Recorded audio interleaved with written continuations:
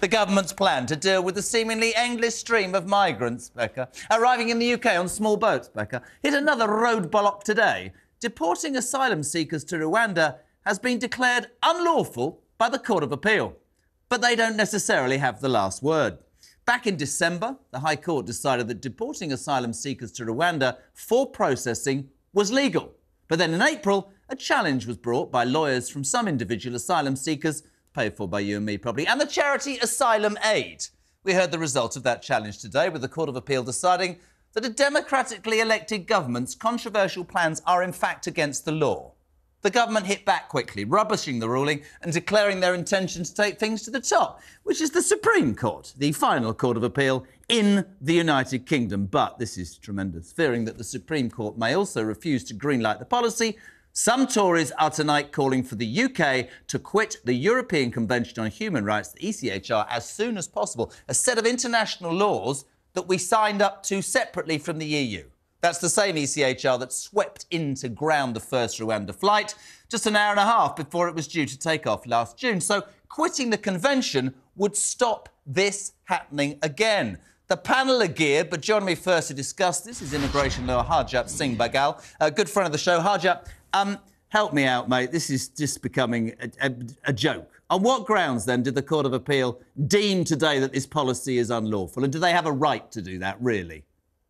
Well, it's a split decision. And what we have to understand is that laws are made by Parliament, treaties are signed by Parliament, and judges are there to make sure that Parliament comply with the laws and that everyone complies with the laws. So what the decision effectively says today is that the judges were not 100% sure that if people are sent or asylum seekers are sent to Rwanda for processing, that the Rwandan government won't send them back to the country of origin where they would be tortured or subject to abuse or subject, to being murdered or detention.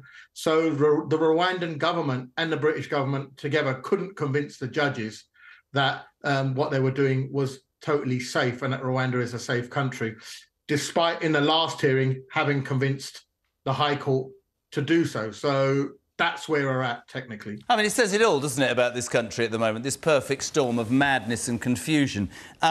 What would happen? We've talked about this before. Explain in layman's terms the European Convention on Human Rights, the ECHR. Many people confuse this with we've left the EU, we should leave this, because why would we still be told what to do by a European court when we voted by 52%, Bex, before you start, to leave the European Union? What is the difference, Harjap, and what would happen if the British government, democratically elected, right, said, we're out of there, stuff it, we're gone?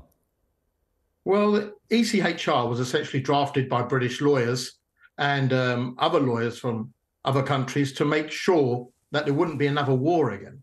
And it gives many rights to many sort of citizens. It's not just about immigration. It's employment law, disability rights, sick pay, etc., etc. We could leave that, but then that would put us in a category with Belarus and Russia, who don't sign up to it, the only European countries. So the only two countries in the world that don't sign up to the ECHR are Belarus and Russia? In Europe, yeah. So everyone else does. And everyone else manages to deal with their asylum seekers. We have managed to deal with our asylum seekers in the past, in 2009 and 2010, sending 60,000 people back, despite being a signatory to the ECHR, despite being a part of the EU. So the problem is, and we discuss it time and time again, Jeremy, is that our removal rate of people has gone down and our processing times have gone up. It takes 2 years and we've got over 120,000 people waiting for a decision who should have been processed. And our removal rate has gone down from 60,000 in 2010 to less than 3,000 enforced removals last year. I was talking about it, Harjap, I was talking about this last night, right? I don't understand. Well, I do now, because I had it explained to me. I didn't understand why politicians spend their entire time going on about these numbers are outrageous, we're going to stop the boats, we need to do something about unsafe routes, blah, blah, blah, blah. Why doesn't somebody go, You know what? The processing system in this country is an utter disgrace. It takes too long. That is the problem. And I had it said to me last night by Benedict Spence, and I think it's right. He said, and I quote, because politicians are only interested in showing people what they think needs changing. They haven't got time, actually, in a 5-year span by the time they lose their seat or whatever. And so it's all about rhetoric. But that doesn't help the very people in this country to understand why this is a continuing problem. You, I know, would understand this next question and not take it in the wrong way. Rishi Sunak says he fundamentally disagrees with the ruling. He says, and I quote, Rwanda is a safe country. The High Court agreed. We will now seek permission to appeal this decision to the Supreme Court. The policy of this government is very simple. It is this country and your government who should decide who comes here, not criminal gangs. You do understand, don't you, Harjap? That will resonate with millions of people in the UK watching this, not millions, obviously, right now, saying, and I quote, I actually agree with what he's saying. We need to be in charge of our own system. Well, look at what he's saying, not criminal gangs. So why not go after the gangs if the gangs are dictating? What he's doing and effectively saying is we can't go after the gangs, so we're going to try and deter the migrants. That's almost akin to saying that we can't stop drug dealers, so we're going to lock up all of the drug users and hope the drug dealers stop drug dealing. We know that's a plan destined to fail, and we know that locking up migrants or detaining them, even the threat of death on the channel, does not deter them. So the deterrent policy doesn't work. Instead, let's go after the gangs and invest in elite units who can go and get these gangs and stop them. It's not as if we don't know where they are. The gangs have been operating from the same coast, Calais, and have been sending people to the same Kent coast for the last 20 years. It's almost like a single bus going the same route for 20 years with the same driver and same passengers. And when we ask the government, do you know what bus goes from A to B? Sorry, Gov, I haven't got a clue. So these gangs are about 20 steps ahead of the government. Why can't the government get these gangs? We can get bin Laden holed up in Pakistan and in a stronghold. We can go and get Gaddafi holed up in his country in a stronghold, put these people on trial, Saddam. We can't capture gangs which are openly operating on a coast. Surely we would be better, rather than spending £180,000 trying to send one person to Rwanda, saying to people in France, if you can dob in a gang and help us catch a gang, here's 10 grand for you. Here's 20 grand for you. That would work much better, be more effective, and spend that money wisely. And we forget one thing. There's only 500 places in Rwanda, and out of them 500, we've got to take 100 or so Rwandans back under this treaty that we've signed. So that's a net of about 350, 400. That doesn't even cover a day's crossings. What are we going to do with the rest of the 364 days worth of crossings? Harjap, you know what? We've spoken a lot, and I absolutely appreciate it. And doing this job, I learn a lot. And that, what you said today with passion, I really appreciate it. Harjap Singh, thank you so much indeed, Bagal. Ladies, what a panel tonight. It's like Jez's Angels are in. Head of News at the News Movement, Rebecca Hudson, good evening, I can't wait. Former Labour advisor, Frankie Leach. Have you been to some sort of, what have you been to, some do? I have a conference. Oh, vegetarian conference. And former Brexit party, MEP, please God, she's here. Alex Phillips. Alex, I want to start with you. Yeah. Harjap Singh Bagal, speaking quite a bit of sense there. We go on every single night about people will only look at that top line. There's millions of people, it seems, that, you know, are angry with immigration. The processing system doesn't work. We're talking about Rwanda, right? He's saying, at best, it'll be 400 people. It doesn't even touch the sides of the issue. What's your response to what he said? Right, so 3 things. First of all, he's absolutely right. As soon as they announced this Rwanda plan, I realised they're making a straw man so they can turn around and go, it's not our fault, it's not the Home Office, it's not our failings, it's lefty lawyers, it's this, it's that, it's the other. It's everyone else but not us. These flights were never going to take off. And this processing fee per person doesn't even take into account the millions being spent by the taxpayer on all of these pantomime court cases either.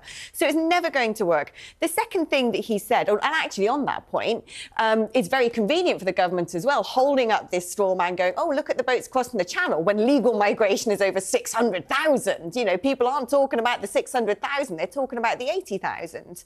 But the other thing that's worth pointing out, and he said just then in that interview, you know, we managed to find bin Laden in Pakistan. Why can't we stop the gangs? I'll tell you why. Bin Laden hid in Pakistan as long as it suited the Pakistani government to hide him. Then when the Pakistani government decided, actually, we're going to give him up now, they told America and he was gone. So why is it that the French, despite the money being given to them, can't 500 million control 3 miles of coastline? There is collusion. There's collusion. The gangs, which are largely Kurdish gangs, run around with impunity in Brussels, in France. They know. The authorities in these countries know who they are. My friend is an investigative journalist, and he's been following these gangs for ages. There is collusion. It actually suits a lot of European countries for the last stop to be Britain. Their asylum applications fail in the EU. They come all the way along to the coastline of Calais. Last stop, Britain, great. The rest of the EU can wash their hands. Very interesting, Frankie, what she says. Yes, but I think there's two things to point out here. The first is that the best way to get rid of criminal gangs is to open up some safe routes, and therefore they're not able to sell the only route available, which is crossing the channel. But dob them in, get them arrested. The second thing I'd like to say, and nobody seems to have mentioned this yet, is the issue with Rwanda, which is that Rwanda is not a safe country. How do you know that? Rishi Sunak says it is.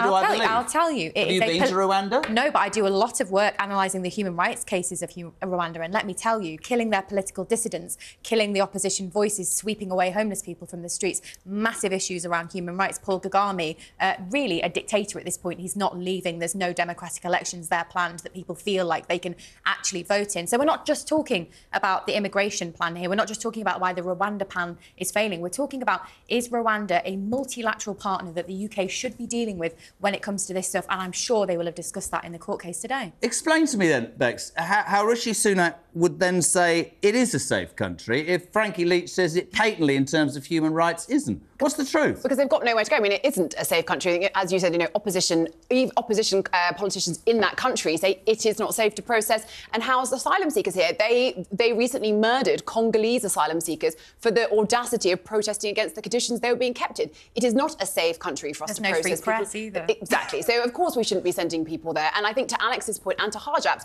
if we could just sort out the processing problem, that would remedy a huge amount of... But this is what I don't get, and I saw you nodding. Well, we talked with Benedict about this last night, right? Politics is supposed to be, in my mind, about identifying problems and putting forward solutions. I get told increasingly by my panels every night that actually for politicians, and this is an eye-opener at 57, 58 next Friday, is actually they want to be able to shout about immigration, they want to be able to shout about inflation, but they don't actually want to cure it because that's appalling. Why do we not get I said this last night. What about a cross-party approach to sorting out a bloody processing system that patently doesn't work? Why is that not the answer? Well, listen, the Home Office has been the bogey department for decades now. But why haven't we sorted it then? It fail on every front. It's a very good question. Why haven't we? I mean, first of all, I think Benedict is right, actually. There's a sort of lackadaisical approach by politicians, and then what politicians keep using are reshuffles, and we've had actually 3 different prime ministers in the space of a year. No department knows who's running it at any given moment, and then it changes again. But I also think there's a bit of sort of willful pushback from the civil servants, very often in Whitehall, against this government. Of course, Frankie, you're shaking your head. The Civil Servants Union are taking a democratically elected government's policy to court. They're paid to carry out what the British people voted for. Yeah, but this is a trade union and it's within its rights to criticise policy. But the only thing I would say in terms of the issue with the backlog, I think it suits the government to have a crisis with the backlog because then it's very easy to turn around to your constituents when you're concerned that you might not win the next election and say, here's an issue that we're different from Labour on. This is a migration crisis. Well, let me tell you what I think. I don't think the British public will swallow any political party now. I think they need action. Listen to this, right? The British public is a big, one big blob on this. There is a difference of opinion. People feel differently about migration. They might do, but don't try and convince me in a million years where the majority of people in this country see this as a massive problem and think it needs dealing with. And yes, they might read the headlines, they might go illegal migrants. Nobody would disagree, surely, right, that this processing system is defunct and needs changing and it needs planning and it needs strategic thought over years. Yeah, I mean, look, I was with asylum seekers last night who have been here for about a year and a half, people from Eritrea, which is a country that has an extremely high acceptance rate because it is a dictatorship. We call it the North Korea Where are they, in a Africa. Hotel somewhere? They are waiting in a hotel. They want to work. They're not allowed to work. They feel like a burden to society. All they want to do is go out there and support the country that has shown them essentially sanctuary, but it's the government dragging its heels. They were given the letters and said, fill in this form and we will speed up your processing because we're trying to get rid of the backlog. Can I read They've this? still not heard back. Should the UK leave the European Convention on Human Rights so we don't have to play to their rules? Yes, 83%. No, 17%. John, yes, we need to get out and get the job done ourselves. Stephen, I thought the government ran the country on behalf of the public, not unelected judges. Michael, the ECHR is 75 years out of date. Jim, trouble is, there's no one in bloody government who has the balls to do it, and I'm afraid nothing will change. People talk the talk, but will not walk the walk. And anon, the ECHR affords fantastic protection to free citizens of signatory countries. The legislation isn't necessarily the issue. It's the altruistic interpretation of that legislation that is the issue. ECHR, quickly, you were a Brexit... Yeah. What do you make of that? Look, Theresa May, when she was Home Secretary, I think back in 2014, was banging on we were going to leave the ECHR when the UK was in charge of the EU on the rotating presidency. Apparently, we're going to leave the ECHR and create a British Bill of Rights, and that was 10 years ago. Hasn't happened. Harjup says the only two countries in Europe, which I thought was quite interesting, you know, that have left this are Belarus and Russia, for Christ's sake. It's a good point that one of your respondents said on Twitter, which is a lot of the legislation is 70 years out of date when it comes to looking at the mass migratory flows we have now. It's not necessarily fit for purpose.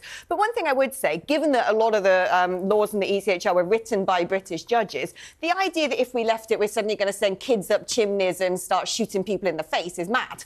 You know, this is a country that has always upheld very high standards of human rights, far more so than most of our continental neighbours. Do you not think so, quickly? No, we're decreasing things like the right to protest. You can shut down a protest now under human rights laws because it's too noisy. Go and live in Eritrea, then. We're seeing a massive attack on human rights. Well, it's getting that way. If it's so bad, why does every bugger want to come here, because then? the things that they are fleeing from are unimaginably worse. Yeah, but that's... What, in Albania? Yes, yeah, of course. exactly. In rural Punjab. Do me a favour, maybe Eritrea, not there, I didn't know what you said, or What Albania. you're understanding is the plurality of people who seek asylum. Anyway.